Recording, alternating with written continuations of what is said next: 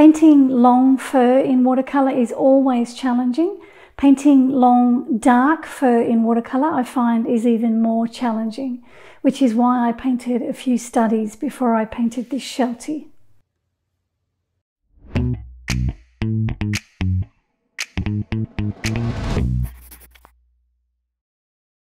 One of my patrons reached out and said she was having trouble painting a Shetland sheepdog, and she asked me if I'd make a tutorial.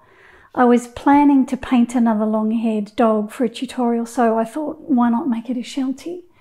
Before I painted this painting, I painted 2 studies and I overworked both of them. Then I went ahead and I painted this final painting and I overworked this one too. I realised that after painting the studies, this was as good as I'm going to get it. So I went ahead and I filmed myself when I painted this 3rd painting. In this video, I'll show you how I painted the fur. I prefer to paint on wet paper for most of the painting, and then right at the end, I paint some detail on dry paper. I use the reference photo as a guide only. I don't have the patience to sit there and methodically try to paint in the hair as I see it on the photo. I prefer to work on the wet paper and let the paint and water work for me as much as I can. I used 3 colours for this painting: Perylene Violet, Windsor Green Blue shade, and Gold Ochre. I mixed the black from Perylene Violet and Windsor Green because I knew that if I used a pre-mixed black, like lamp black, it would look dead and flat. So I made myself a watery mix of black, and I also made a dry palette of really dark black. You'll see me do that in the video. I used Arches hot pressed watercolour paper for this painting. I used hot pressed paper for no particular reason other than for the fact that I have a heap of it here at home and I want to use it up. Cold pressed paper is perfectly fine to use as well. I downloaded the reference photo from Pixabay and it was taken by Jackie Lou. I started by painting some gold ochre onto the background. I wet the paper first before I put the paint on, and I lifted my board off the table to make the paint flow and drip. I've let it sit for a little while. It's not as wet as it was. It's starting to dry. So I'm going to get some water on my brush and just splash it on and create a few watercolour blooms to add interest to the background. What I need to do now is let that sit and dry of its own accord. And here it is after I came back to it. It's dry now and it's ready for me to start painting the dog. I'm going to use the Perylene Violet and the Windsor Green to make black for the dog. I decided to mix my own black because when you use a pre-mixed black, it tends to look a bit flat looking. So I thought that these 2 colours would make an interesting black.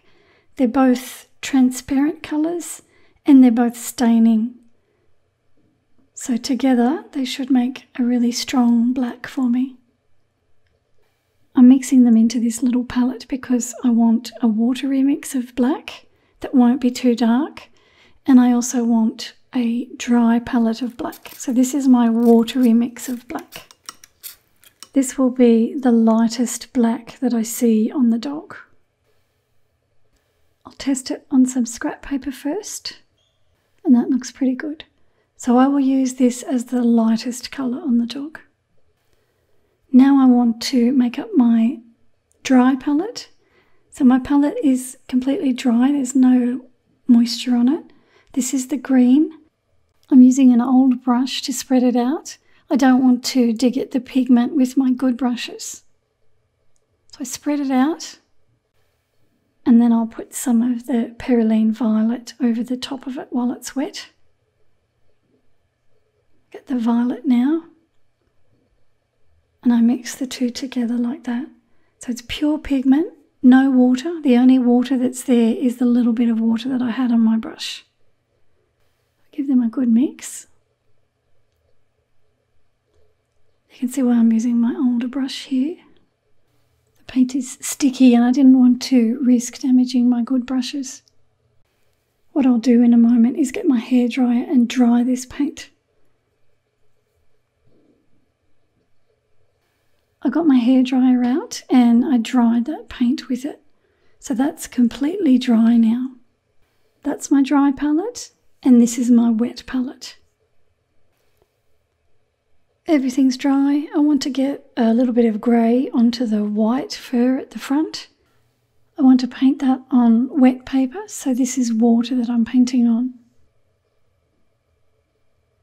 I'll use my watery mixture of black paint. I paint that onto the wet paper and I try not to fuss with it too much. The water on the paper will disperse the pigment for me.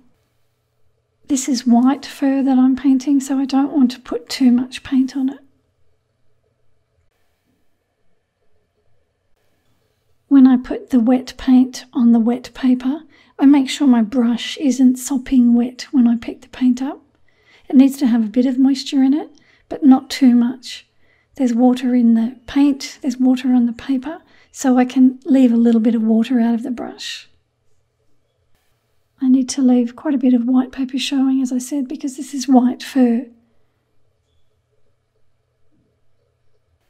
Okay, now I think I'd like to get some colour onto the face.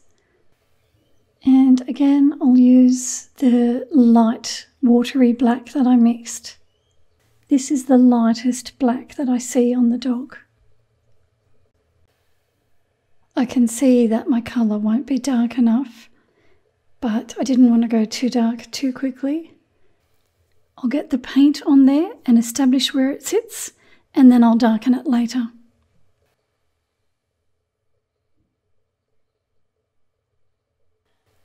I've now wet the paper down the side of the dog, and I'm using that watery black here as well.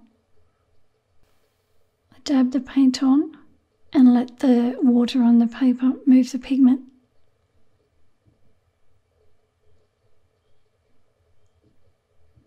And I do the same thing up the other side. I wet the paper and then put the paint on.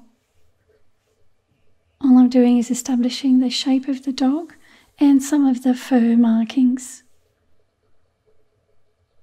I'll have to build over the top of this and make it darker as I go.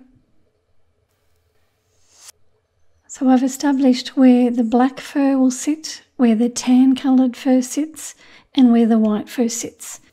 Now I have to start building up the colour and I need to start adding some detail.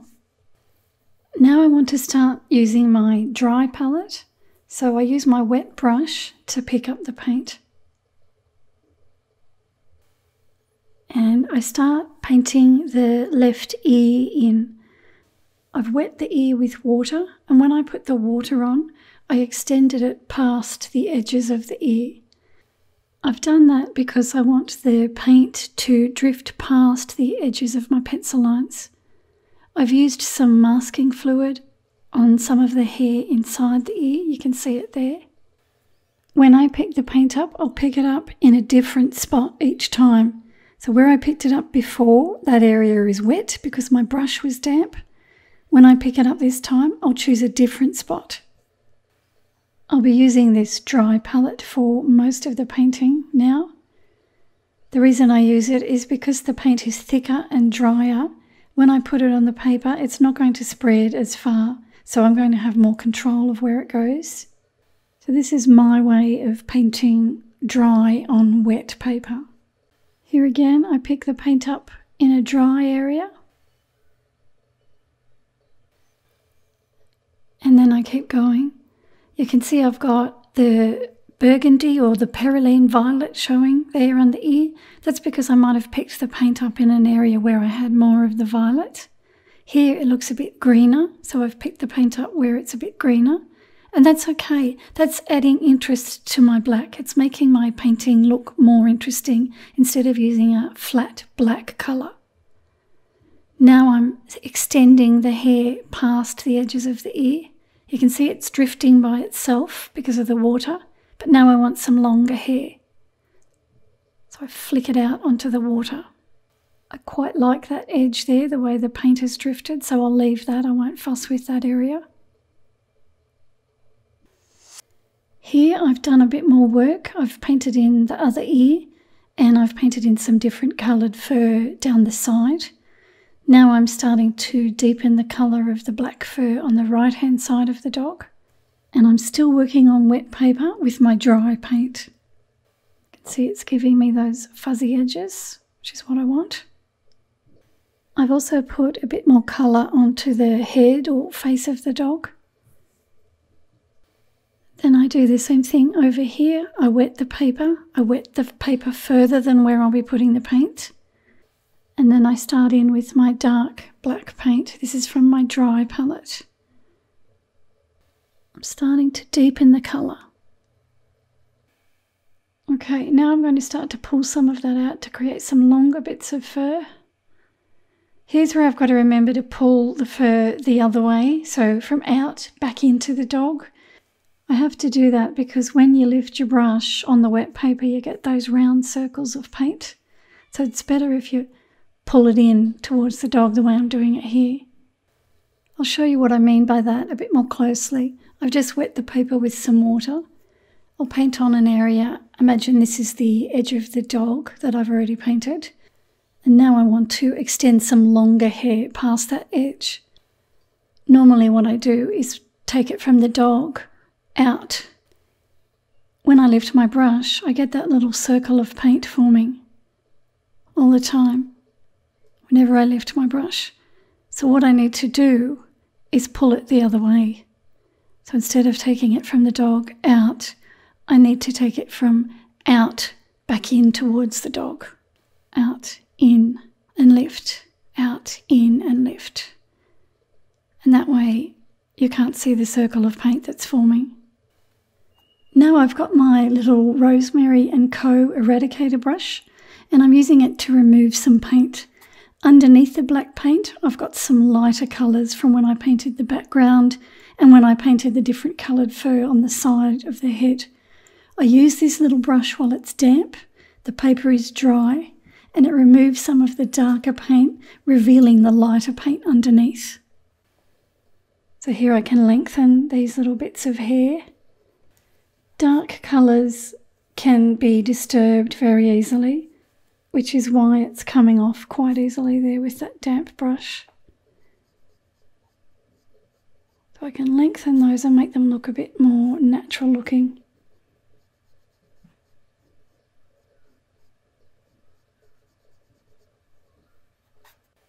Now I want to darken this patch of fur here.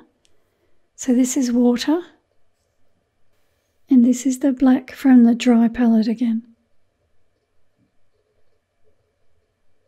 Painting carefully up there so I can create some little hair shapes, tufts of hair. So I painted them in negatively, I painted around them. I'll see if I can get my brush in between here as well, carefully.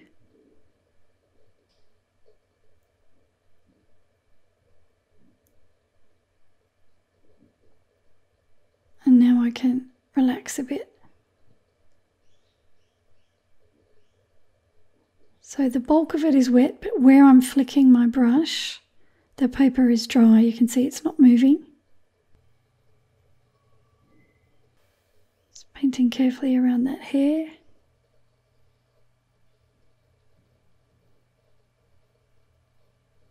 And then I keep pulling it down further.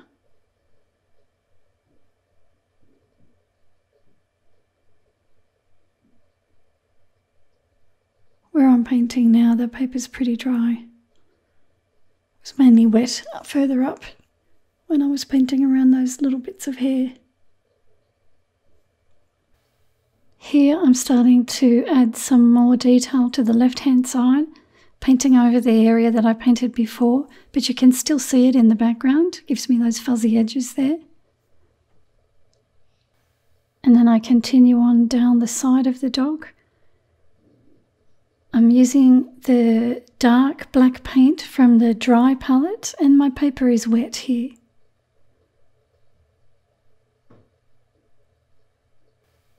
Those lighter layers that I painted earlier, you'll see parts of them showing through this layer of paint that I'm painting now. I'm not going to completely cover them over, or there was no point in painting them. Those previous layers will help to add some depth to the painting.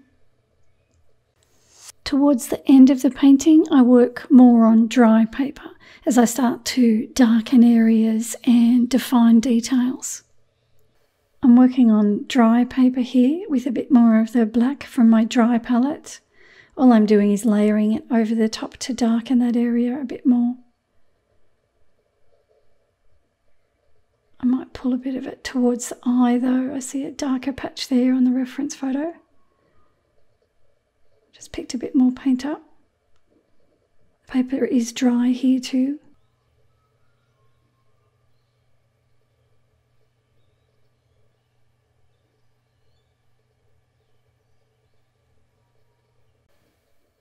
I've only got a small amount of paint on my brush. It's not a lot. You can see all I'm doing is making it slightly darker. I'm going to turn my board so that I can paint a few hairs coming off the top of the ear. At the moment, the paint that's on there was painted on wet paper, so I've got those fuzzy edges. So I'm going to go over the top of it on dry paper. This is the black from the dry palette, and the paper's dry.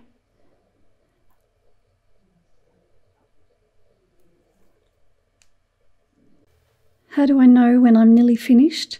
That's when I start to look for things that I need to do. I held it up in front of the mirror so that I could see it with fresh eyes. And down here, it looked to me like I could go a little bit darker. So I've just wet that with water and I'm dabbing a bit more paint on there, the black paint. And there it is finished. I'd had enough at this stage and I thought I'm not going to get it any better than this. There are different ways to paint long fur in watercolour. This is my way and I hope that this was helpful to you. I have posted the full length 83-minute tutorial of this painting on my Patreon site, so head there if you'd like to see more. Please give this video a like and be sure to subscribe because I post watercolour videos like this one every week. I'll see you next week.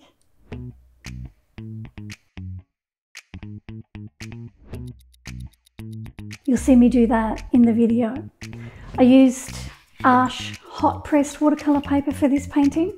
I used hot pressed paper for no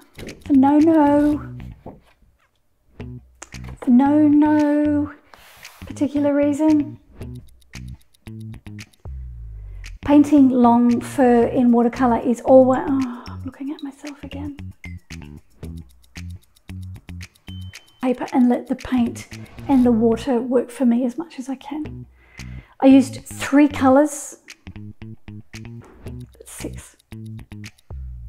I used 3 colours for this painting.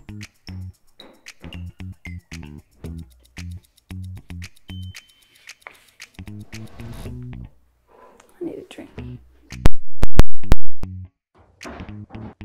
I mixed the black from Perylene Violet and Windsor Green because I knew that if I mixed a pre-mixed black,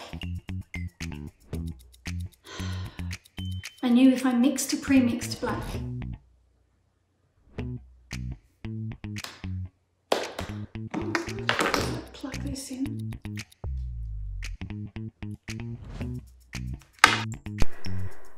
I mixed the black from Perylene Violet and Windsor Green. But why not make it a Sheltie? Before I painted this painting, I painted 2 studies.